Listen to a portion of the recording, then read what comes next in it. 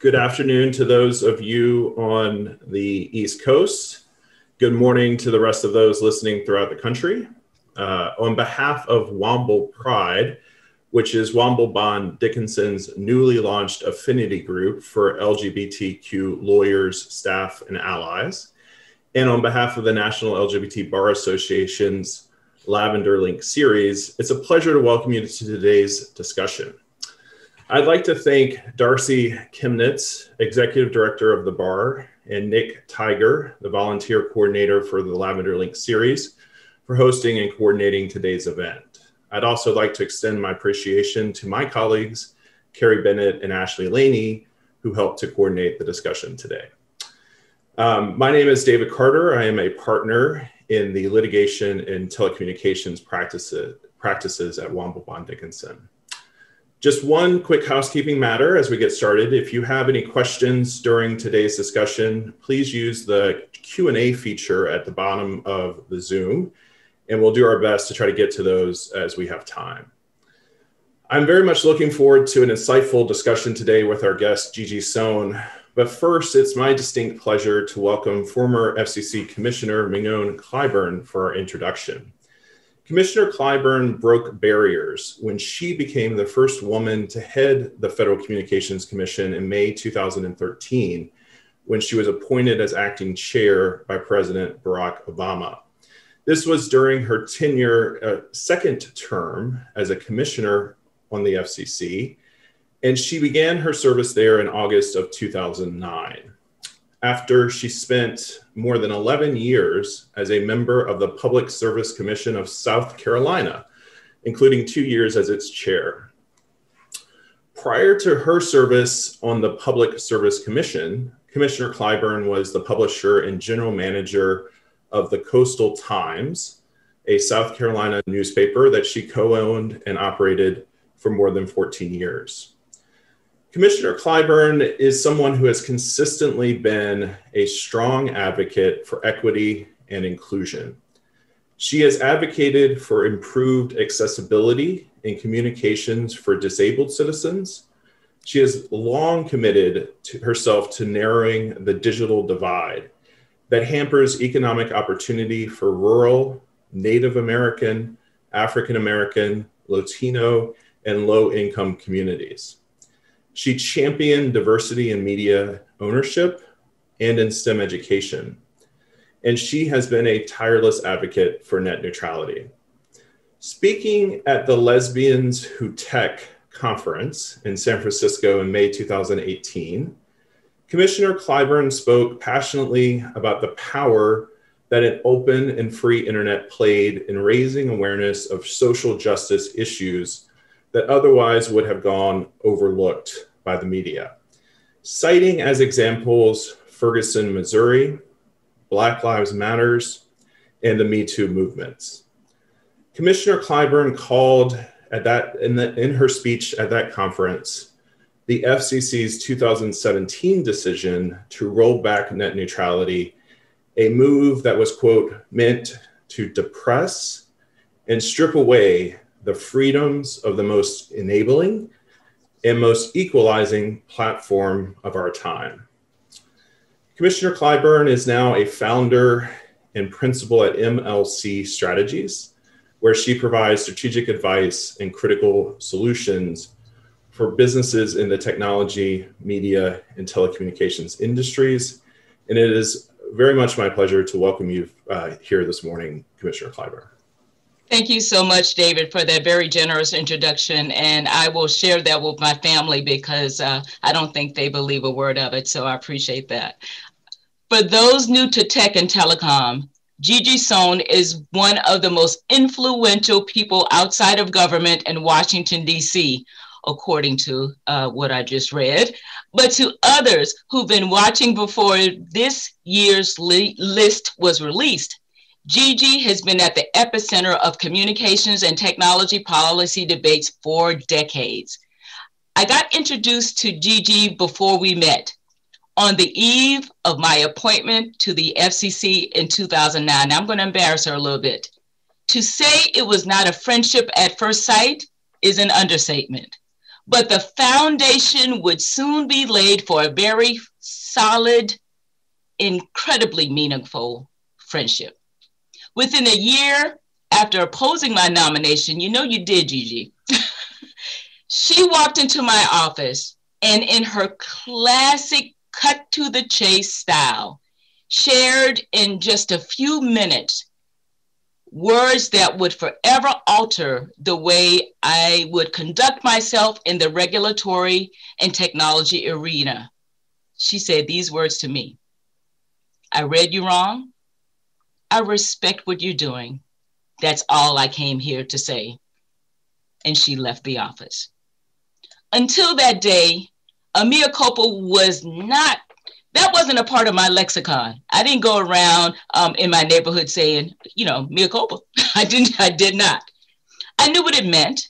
But on that day, not only did I learn a lot about Gigi Sohn and what that meant coming from her, but I learned a lot about myself. That was a powerful moment for me, and it shifted my approach to public service.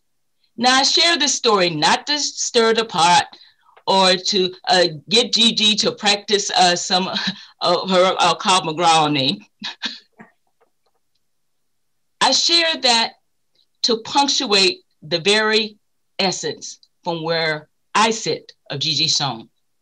A fierce advocate, an unwavering defender of competition in media and telecom, an untiring proponent for innovation and accessibility in tech, affordable high-speed broadband, and user privacy. But that's just one side of the Gigi coin.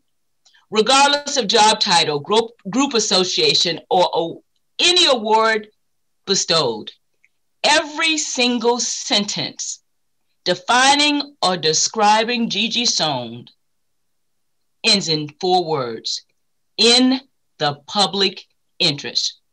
I grew by watching, listening, interacting, and yes, debating Gigi, because to know Gigi is to debate Gigi. But what still impresses me the most is the other side of the Gigi coin. There are no exceptions, no exemptions, no exclusions when it comes to her standards. She views me, you, and even herself through the very same lens. No matter what, Gigi will defend or oppose anyone or any entity that fails to act in the public interest.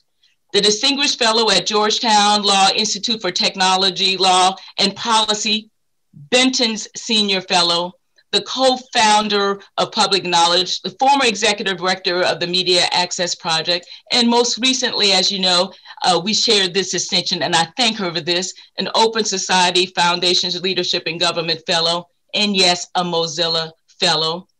She was not only the conscience of FCC Chairman Wheeler's office, but is a counselor for so many of us who wish we knew 1/100th of what she has retained. And if you think this fierceness is limited to tech and telecom, try getting in between her wife, Laura, or daughter, Yossi, that goalpost on the rugby field, or the public interest. I would not even entertain posing a threat to her so she could put those Carl McGraw techniques at use. But seriously, you could not have chosen a better presenter for this Lavender Links program series. You will learn, get challenged, and be inspired by Gigi Sohn. It is my pleasure to introduce to some the most incredible, incomparable, and yes, I'll leave that last one to myself. The most phenomenal person I know, Gigi Sohn. Wow. I don't know where to begin, other than to say, Mignon, I'm not sure I opposed your nomination. Let's say I was skeptical, but I was so wrong as not to be believed. And yeah, I owned up to it, and I owned up to it quickly, because you proved us in the public interest community wrong very, very quickly. So I feel like I could drop the mic already, but I wanted to thank you for those fantastic comments. I also want to thank, before we start with the presentation, the LGBT Bar, Womble Pride, David Carter, Kerry Bennett, Darcy Chemnitz, who I've known for a gazillion years. You know, I cut my teeth as the president of what was called then Gay Law in Washington, D.C., and now it's called the LGBT Bar of Washington, I believe. I was also the first openly gay or lesbian person elected to the Board of Governors of the DC Bar. So I have a long history with Darcy. But Mignon, those words just mean so much to me. And I will never practice Krav Maga or rugby on you because you are my friend.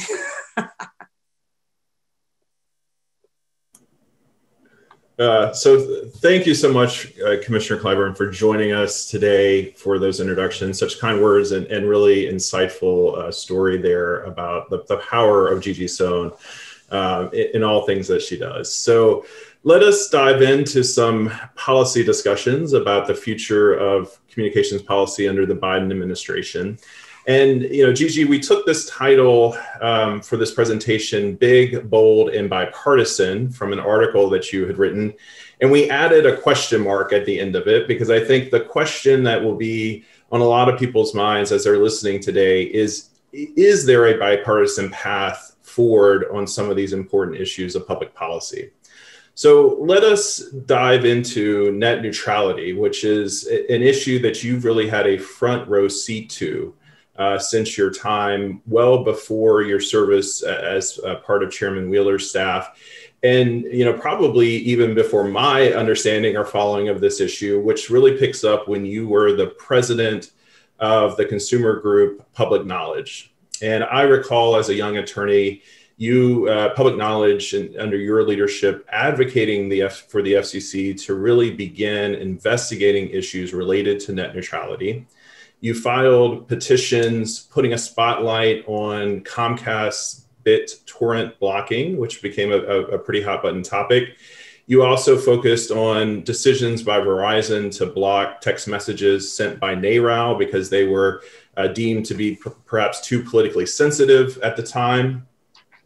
But for those that are maybe haven't followed this issue closely, let me just provide a quick sketch of kind of the history here. So net neutrality became, I think, increasingly important and in the public spotlight during the 2008 elections, when then Senator Obama expressed his support for having net neutrality policies. And in the years since then, this issue, I like to say, is sort of ping-ponged between the FCC and the courts. Not at all uncommon on communications policy issues, but perhaps somewhat uncommon on an issue that impacts so many people across the country. And so during his first term under President Obama, then Chairman Janikowski attempted what might be referred to as a light touch approach to net neutrality. He didn't declare the internet to be a telecommunications service. He did not find that internet service providers were common carriers, which brings with it a lot of additional regulation and burdens. But he attempted more of a lighter touch approach, which was challenged and ultimately struck down in the courts in 2014. In 2015, the FCC tried again. This time it went with that designation of a communication service, common carrier regulation, but also at the same time did forbearance to not put the heaviest burden on the internet service providers. And this approach, the court actually upheld and said it was a lawful means of implementing net neutrality. However, under the Trump administration and Chairman Pai at the time, the FCC voted to reverse that course of action, roll back those net neutrality rules, and at the same time also made clear that they would fight to prevent states from picking up this issue like California and implementing their own net neutrality rules. Earlier this month now, under the Biden administration, we have yet another change where the Biden Justice Department has withdrawn its objections to the California net neutrality rules, clearing the way at this point for state level enforcement of policies. and perhaps what could be for those dealing with regulations, the most challenging, which is to have a 50-state approach where you have different obligations all across the country. So recognizing that this is just a rough sketch, there's a lot of detail for those like you that follow this issue much more closely. Let's just start with this question. How did net neutrality, of all things, become such a political and politicized issue? Thanks, David. And yeah, boy, the history of net neutrality is 20 years long, almost 20 years long now. So, but that was a very good sketch. Look, I think it's really important for folks to understand that net neutrality is only a partisan issue in Washington, D.C., and it's only a highly charged political issue in Washington, D.C. Polls done by Republican pollsters, Democratic pollsters show that 80% of people, again, across the board, it doesn't matter what your party affiliation or ideology is, support net neutrality and, in fact, support reinstatement of the 2015 Open Internet Order, which not only adopted net neutrality rules, but as you mentioned, and I'm going to say this so many times, I think I'm going to bore people, reinstated the FCC's authority to oversee the broadband market, right? So by reclassifying broadband internet access as a telecommunications service under Title II of the Communications Act, the FCC, reinstated its ability to protect consumers, promote competition in the broadband market, and that's why it's political, okay? It's political because it's become this sort of big government issue. Well, we don't need the government. We don't need the FCC messing with the internet, regulating the internet, even though they're not regulating the internet, they're regulating the on-ramps to the internet, which have been regulated, were regulated from their very inception. Broadband internet access, even when it was dial-up, was a telecommunications service, and it wasn't until 2002, 2005 actually, because it went all the way to Supreme Court, that changed. So that's why it's become so political.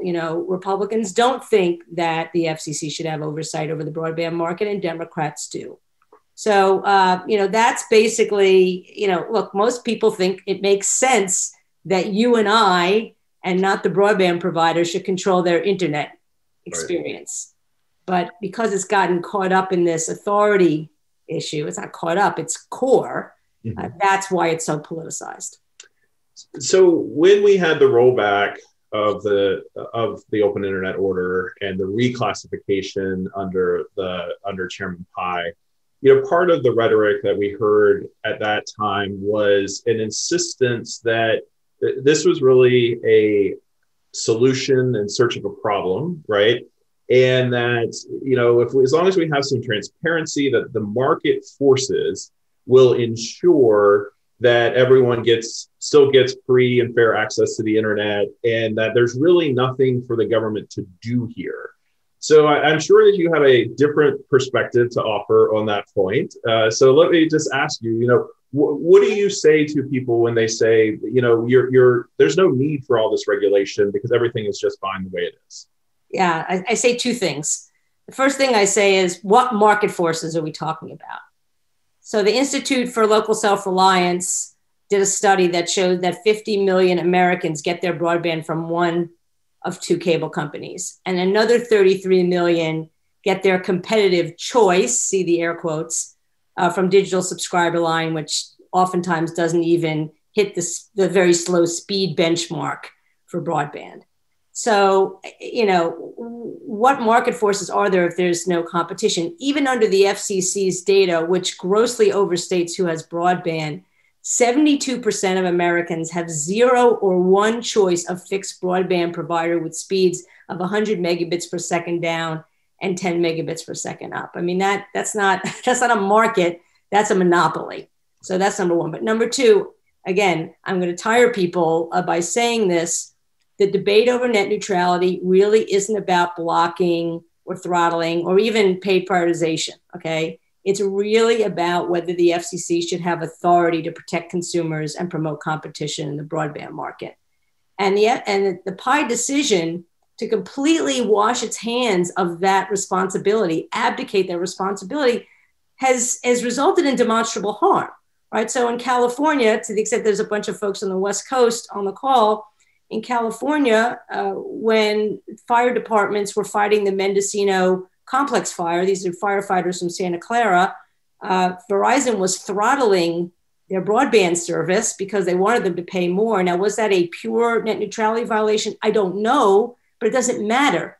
There was nowhere that the firefighters can go to get any recourse, right? Similarly, when it was found that 3 of the 4, at the time, major mobile broadband providers were selling personal data to data brokers who were then selling it to bounty hunters, the FCC didn't do anything for months and months and months. So that ability to protect consumers, promote competition, and close the digital divide, because this is really critical, because the provisions that support subsidies for poor people, that support subsidies for people to build out, companies to build out broadband, are tied to telecommunications services. So if broadband is not a telecommunications service, how does the FCC have the ability to give money for those two? Now they have, because they've been operating under a very, I would say, very weak legal argument. But if somebody really wanted to challenge the FCC's ability to provide those subsidies, I think they would win in court. So it sounds like you think the market, there's a lot of consolidation. So the market forces are not as strong as one might presume them or want them to be. But secondarily, you feel like there needs to be some teeth behind it. So when the market forces are inadequate, that there is at least the vehicle through which additional oversight could be brought to bear. Yeah, and look, you said it yourself.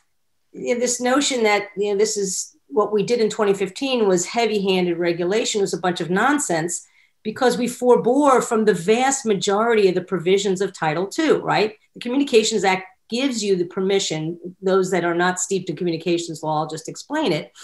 The FCC can decide not to apply parts of the Communications Act if it finds it's not in the public interest. And we went provision by provision by provision and said, okay, what is the lightest touch we can give to broadband, yet still maintain important oversight for privacy, okay, for discriminatory practices, for fraudulent billing. So we kept really the barest bones of Title II that would protect consumers and promote competition. Sure.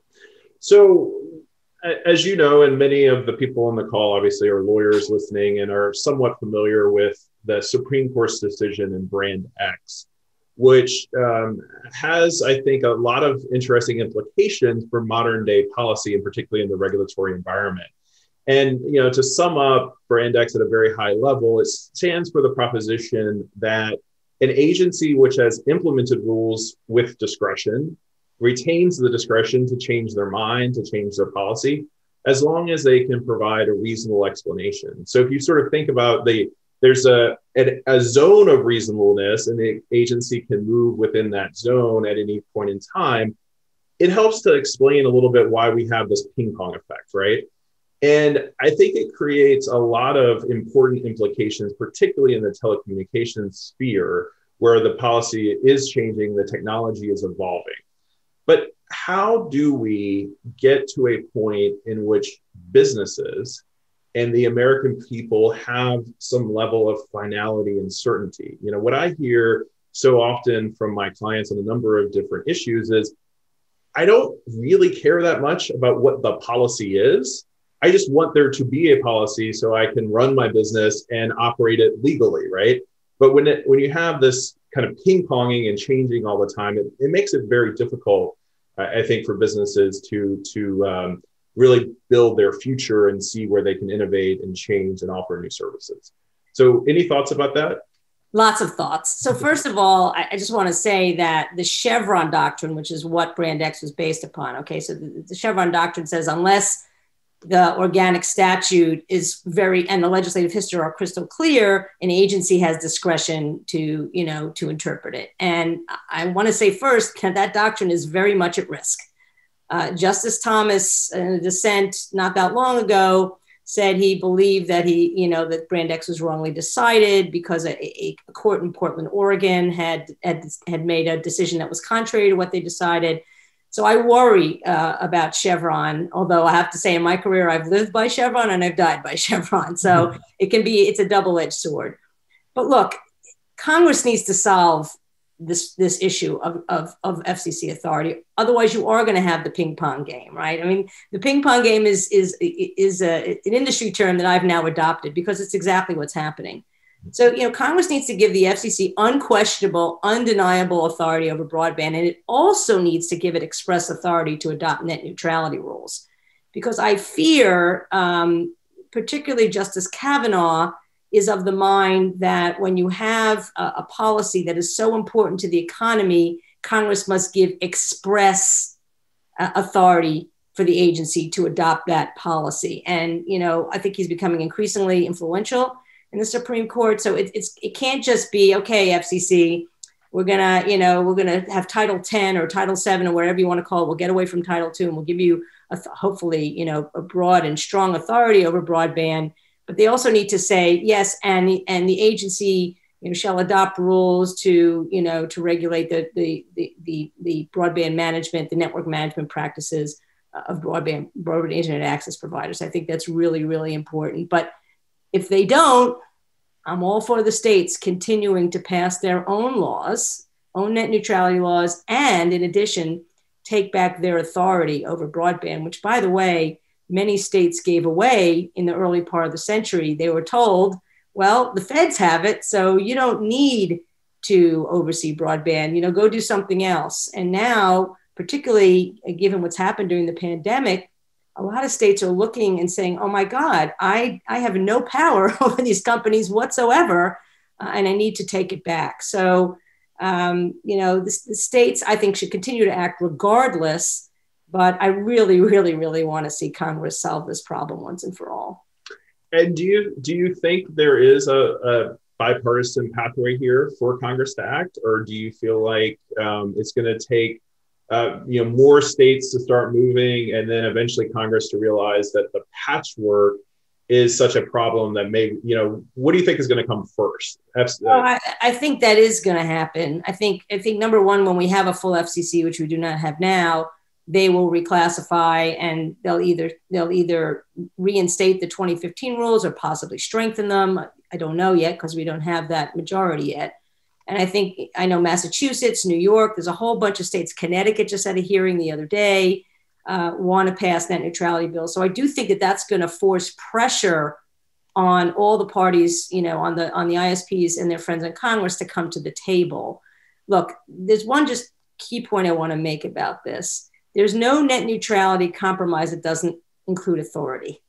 And look, I talk to the industry all the time. And I remember, not long after I left the FCC, a bunch of folks in some of the companies said, Gigi, let's get together and talk about net neutrality. And I said to them, and we had a very nice lunch, and I said to them point blank, we can debate the scope of authority, what it should be. Should it include privacy? Should it include, certain other things?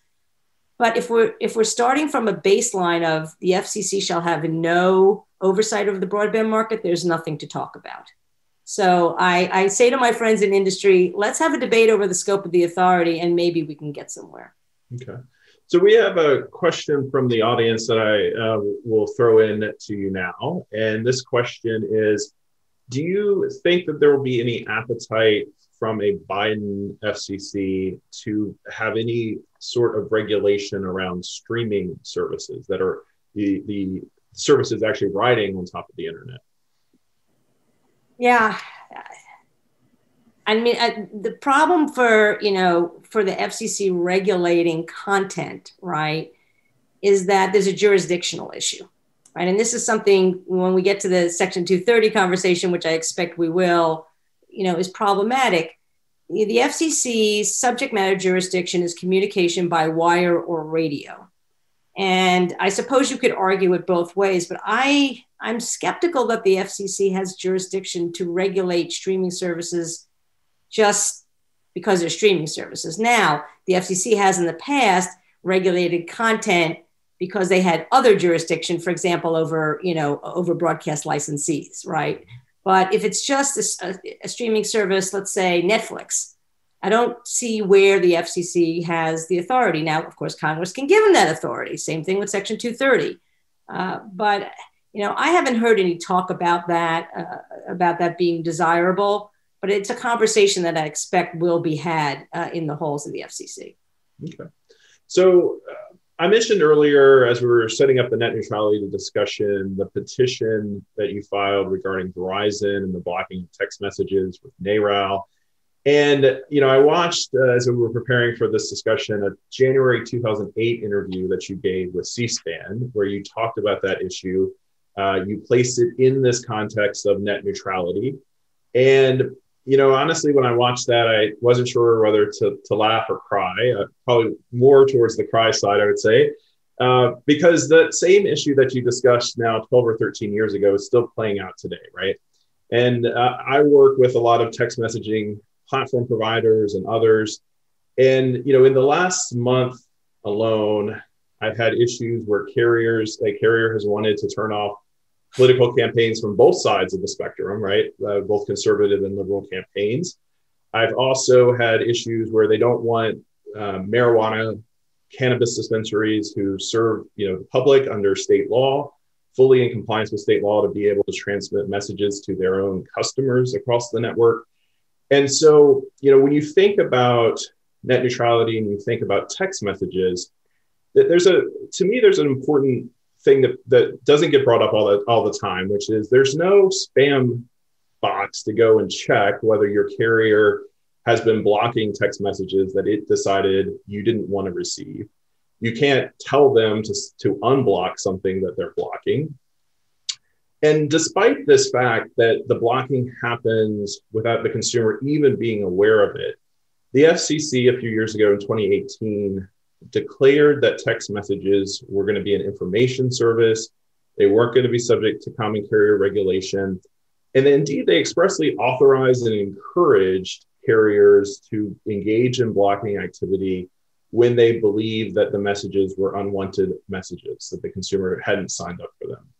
So my question is, do you think that the Biden administration under the FCC should revisit this decision to really place the power of blocking in the hands of carriers? Absolutely. As you alluded to, in 2007, 14 years ago, when I was at Public Knowledge, we filed a petition asking the FCC to classify SMS text messages as Title II services. And that petition sat. And I think actually after I left, they revived it again in 2018 and again gave, unfortunately, the FCC the opportunity to declare it a Title I service. Look, for some people, and I think I probably classify myself as one of those people, text messaging, that's the main way I communicate. And it's certainly the main way that a lot of political candidates, a lot of issue-oriented organizations and businesses communicate, right? So to place the power of blocking those messages or not giving organizations short codes, that was the actual NARAL thing, right? They wanted a special 5-digit code, that 5 or 7-digit code that would then use to NARAL would then use to communicate to their members. That power shouldn't be in their hands, right? They should be common carriers. Now, you're getting into the issue of, robocalling and robocalls. And look, nobody likes robocalls. They're like the scourge of everybody. But I think the answer to unwanted text messages and unwanted calls is not to have the carrier determine what's unwanted, but for the consumer to determine what's unwanted. And the carrier should give consumers for free the technology necessary to block unwanted messages and unwanted calls. So look, the great thing about the technology and the technological revolution we're living through now is that it empowers people to control their experience either over their phone or over the internet. So we need to give them tools. The other thing I'd like to see the carriers do, and they're mandated to do it by June of this year, is implement the stir-shaken protocol, which would block spoofed calls. I always talk about the call I got when my dad was ill. I got a call from the Washington Hospital Center but it wasn't from the Washington Hospital Center. And of course, my heart sank. I mean, it's just like, that's evil. That's all I can say. So that, I think the carriers have a duty to adopt that. And they also have a duty to give their customers, who pay handsomely for their services, by the way, the technology to put the power in their hands.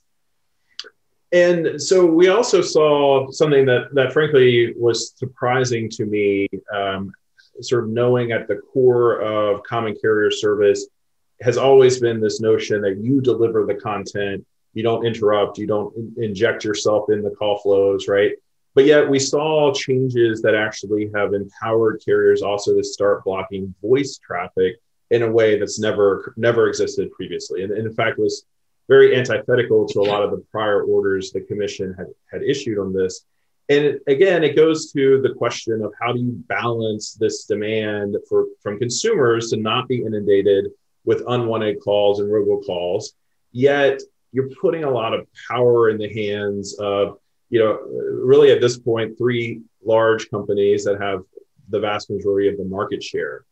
So I guess a question I have that kind of relates a little bit to NARAL, but should LGBTQ organizations in particular be concerned about the potential that the content they want to send to their constituents, their allies, things of that nature, that it could be found to be offensive, it could be unilaterally blocked by private businesses, and that they wouldn't have recourse to challenge those decisions? Yeah, the recourse point is a really important point, David. And again, at the risk of beating a dead horse over and over again, that's what Title II gives to consumers. That's what it gives to businesses, what it gives to the public. And I think it's critically important. And particularly for the LGBTQ community, marginalized communities, their voices are always the first one to be at risk. Okay, and this is true whether you're speaking over the phone or posting a website or on social media. So, be careful sometimes what you ask for, you might get it, and you guys will be the first ones to be blocked. I mean, I think about, how many stories we've heard about child-friendly software on computers in schools and libraries that block the words gay or lesbian or transgender, just because they're overbroad and they want to make sure that, nobody is offended. So, without a requirement that ISPs and mobile carriers be common carriers, that is required to carry all traffic without discrimination, private businesses are going to seek to avoid controversy, either because of political pressure or their clients or advertisers. So look, I'm all for the common carriage model when it comes to, voice and internet communications. Great. So we've touched a little bit, obviously, on robocalls, but I want to, we have a lot of in-house counsel here that probably deal with the Telephone Consumer Protection Act. And I want to focus in, for those not familiar with the act that governs the use of sort of robocall technology, and that often includes text messages. And there's a host of questions that we could talk about this. There's Supreme Court cases pending. But I want to just focus in on one aspect of this, which is that the TCPA is, as far as I'm aware, the only statute that we have that imposes statutory penalties of, $500 per message, per call, if you're found to have violated the act. And there's no corresponding cap on class action damages, right? And so we have federal anti-discrimination laws that have class action caps on them, but yet, for whatever reason, the TCPA, you could have unlimited damages. And we've seen cases where the damages that are sought have gotten to the billions, hundreds of millions of dollars, cases that would clearly cripple even some of our largest companies in the country. And I kind of refer to this as, it's kind of like the Hunger Games right now, right? You have people scrapping to find cases. They're looking for ways to ramp up the damages, put pressure, get to a point where the risk is so enormous that even if you don't actually believe you did anything wrong, that you could defend yourself, that the risk is just too great. And so you enter into settlements, which kind of feeds the process in and of itself, right? So my question really is there any role the FCC could play in creating balance and avoiding some of the rise of litigation that we've seen over the past few years in this particular arena? Or is this an area where you feel like only Congress really has the keys to the kingdom, so to speak? Yeah, look, obviously the FCC has some authority to interpret the law. And I will tell you, I still have PTSD because the law really, I think, put the FCC in a lot of ways in a bad position of trying to decide. So the FCC is allowed to grant exemptions to the law. So you're about, who's the more worthy business or who's the more worthy nonprofit? Or who's the more worthy, set of individuals? I think it just puts the agency in a bad position. Also, look, you referred to this Facebook case that the Supreme Court is looking at, and there was agreement among both liberal and conservative justices that the statute needs refreshing.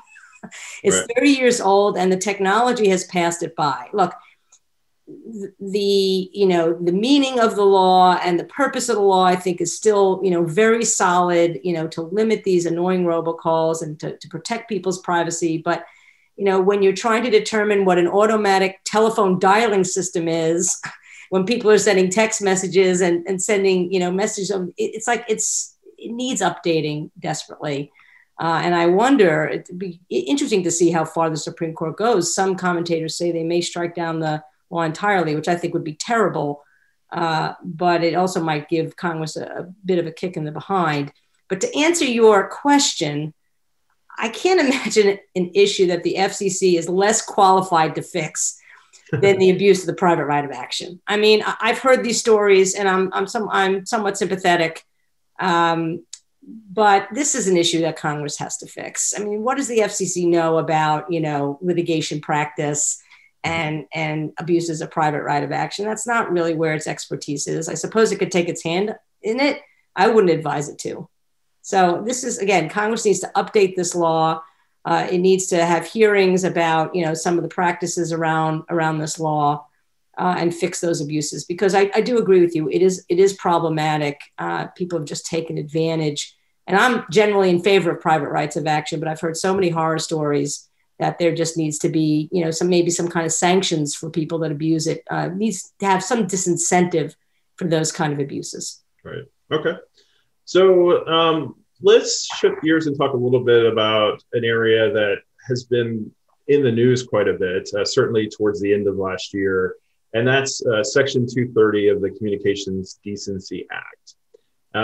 It has become a topic of debate among both parties. And for those that are listening, you may recall, as President Trump's tenure was winding down, he vetoed a $740 billion National Defense Authorization Act, specifically because he wanted to invalidate or repeal Section 230. And Section 230 provides something of a shield for internet companies from lawsuits or for content posted on their site. It seems to me, like watching the news right now, that both parties agree that Section 230 needs to be reformed, but for very different reasons, sort of coming at it from two different perspectives, as we often see.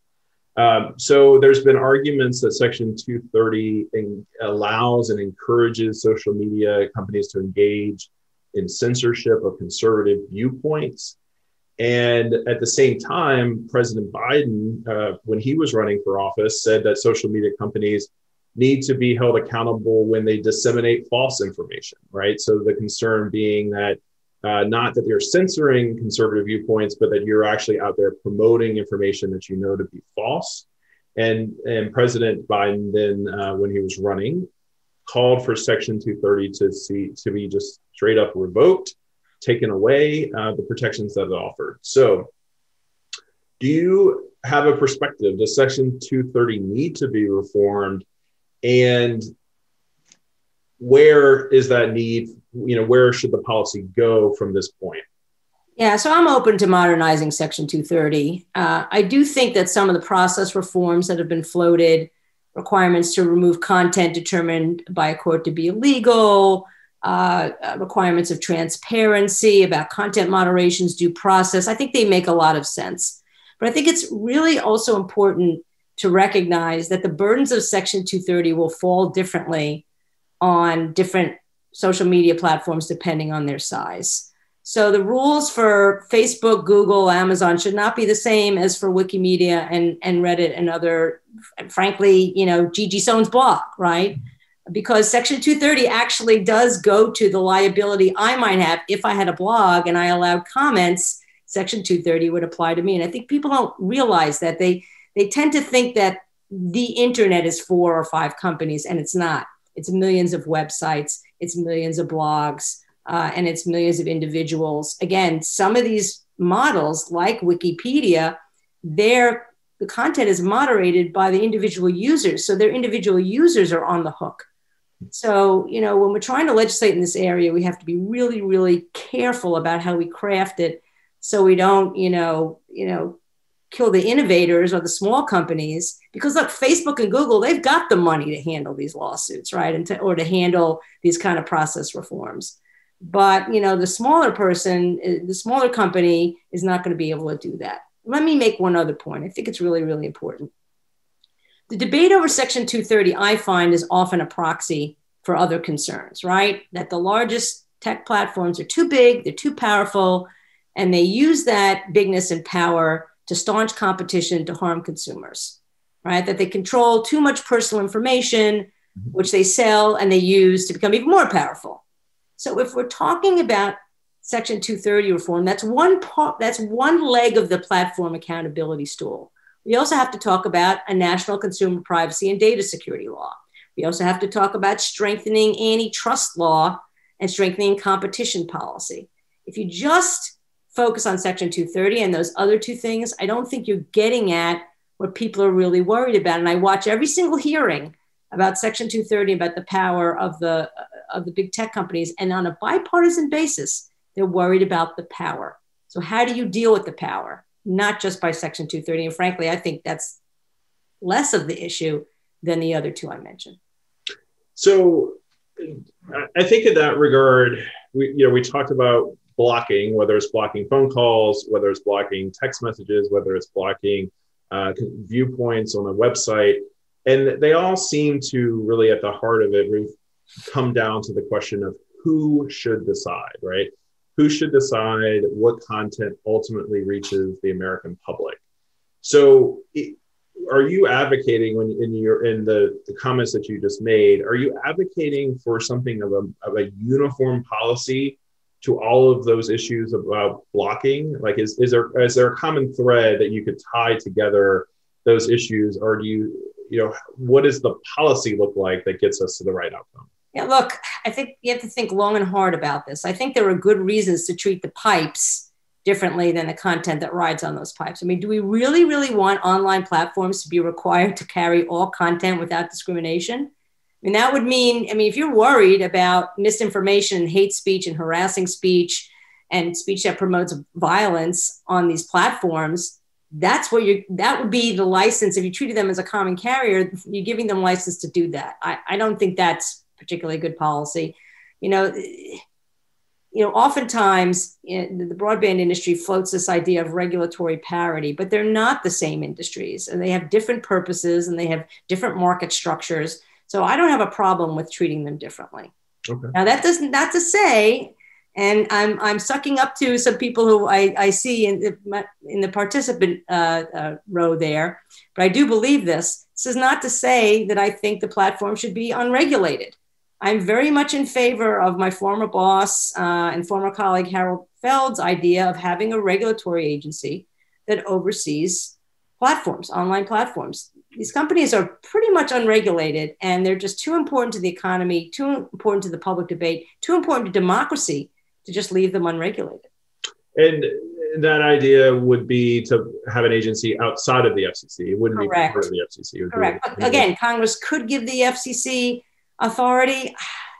It makes me uncomfortable. Look, it makes me uncomfortable. Maybe it doesn't make any sense that it does, but it does. I just think that the FCC has a role to oversee the on-ramps to communications networks and to make sure everybody has them. And no matter what you think of Facebook and Google and Amazon, we still need to get online. If we haven't learned that for the last year, I don't know we'll ever learn it, right? So that needs to happen. that's the FCC's expertise. I think there's room for a new agency that really has expertise in how the online platforms operate. So I'd like to see a separate agency, knowing that forming new agencies is always a tough haul. But I do think if we continue down the road we've been the last couple of years with these companies, there's going to be more and more of a call for a regulatory agency like that. Yeah. So I think that's a great segue, Gigi, to when you said, if we haven't learned about the importance of getting online in the last year, when will we? So let's talk a little bit about the closing the digital divide. And, this has actually been a largely bipartisan goal, I think. So an area where we see common ground, perhaps, thankfully. And, it impacts inner city as well as rural areas. There's affordability issues baked into that discussion. But considering the amount of state and federal funding that has already been made available and is being made available, even under the most current, the new stimulus plan, what is it that is still needed?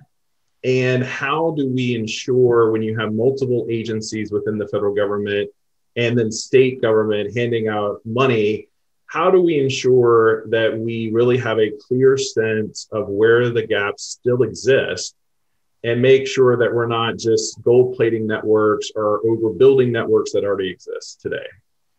Well, you start at square one, and that is with good data and good maps. So, right now, the data that the FCC is using to determine where there is broadband and where there is not is grossly inaccurate, because it measures, who in a census block not necessarily has broadband, but could get broadband. So it's doubly bad. And you can't make good funding decisions or good policy with bad maps.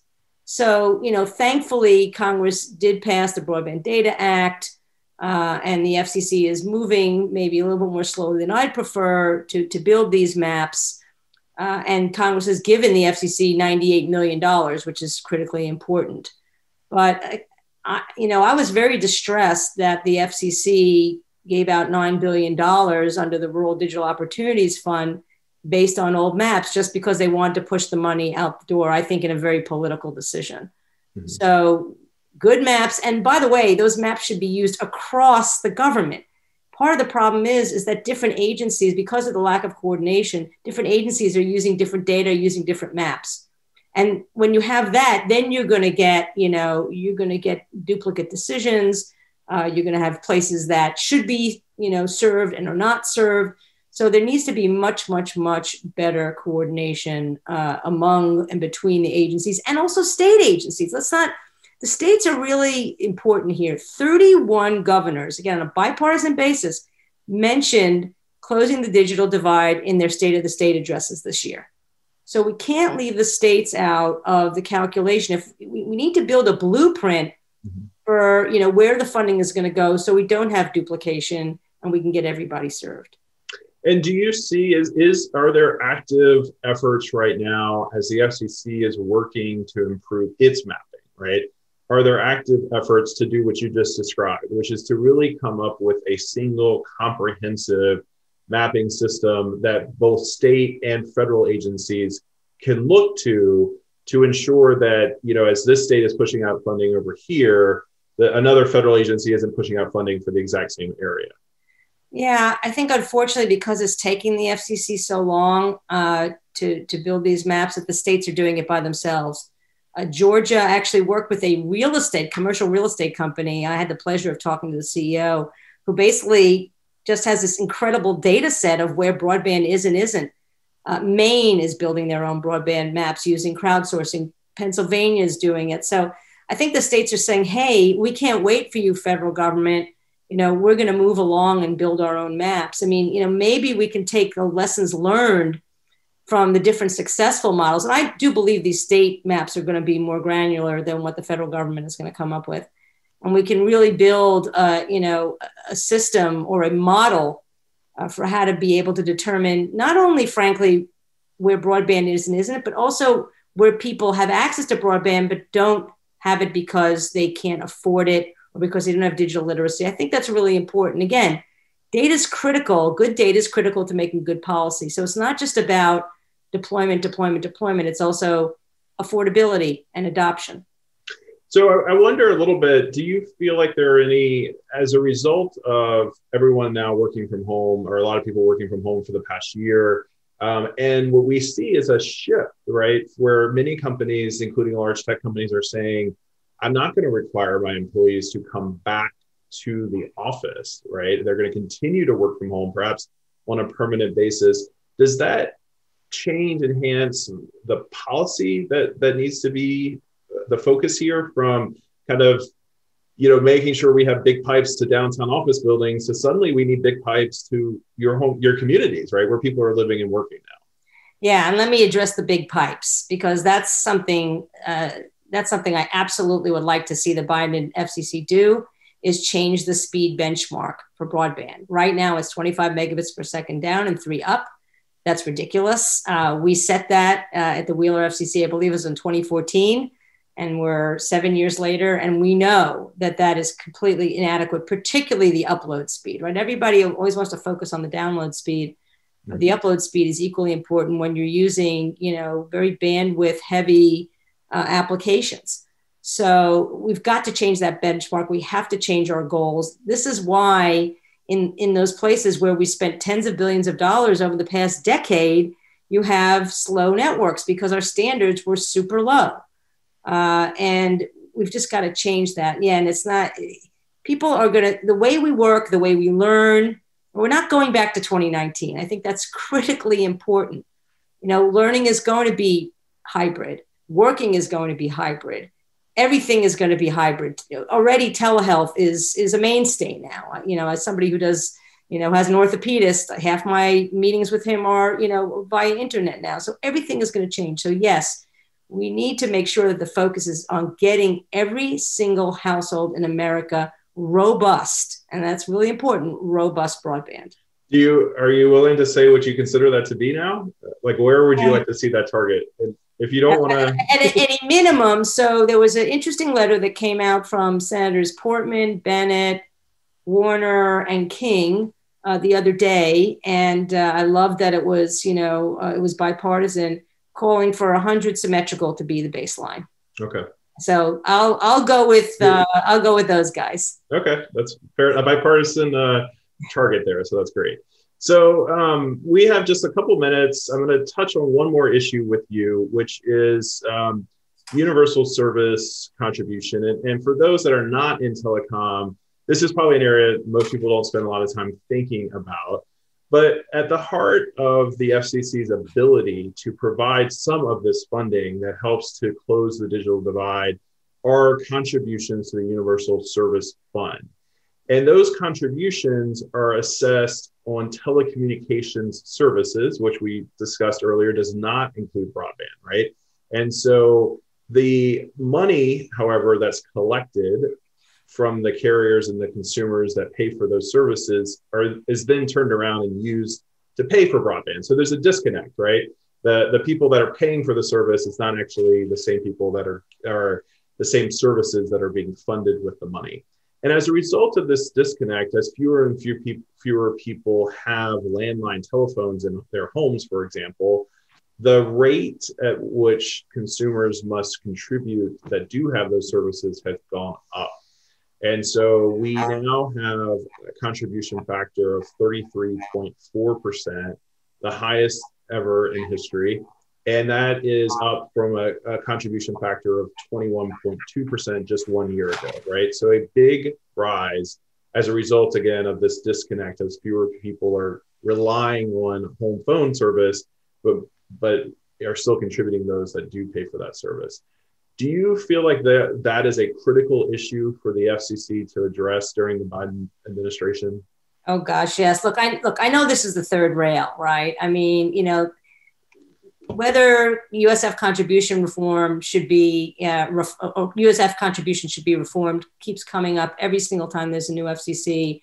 And because it's so fraught, it never gets addressed. But the situation now is unsustainable. I mean, the contribution factor, I think, has skyrocketed in some ridiculously short period of time from like 17% to now double that, right? 33%. there are too few companies who are contributing to the pot and bearing all the burden. And this, again, it's just not sustainable.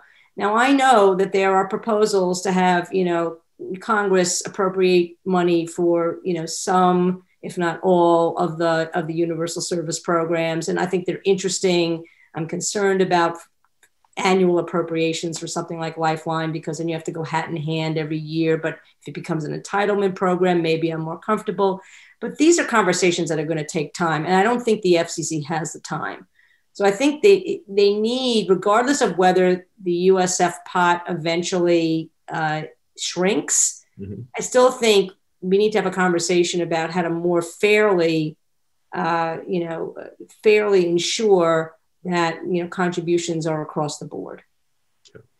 Well, Gigi, it is, we are at the appointed hour of 1 o'clock. And so we're going to wrap up there, but I want to thank you so much for making the time to join us for this. Certainly for us at Womble Pride, this being our first sort of public facing event since we launched our organization. We have 120 members, both friends and allies across our firm. And then I know Lavender Link has been really working hard to bring interesting, timely content to in-house counsel across the country.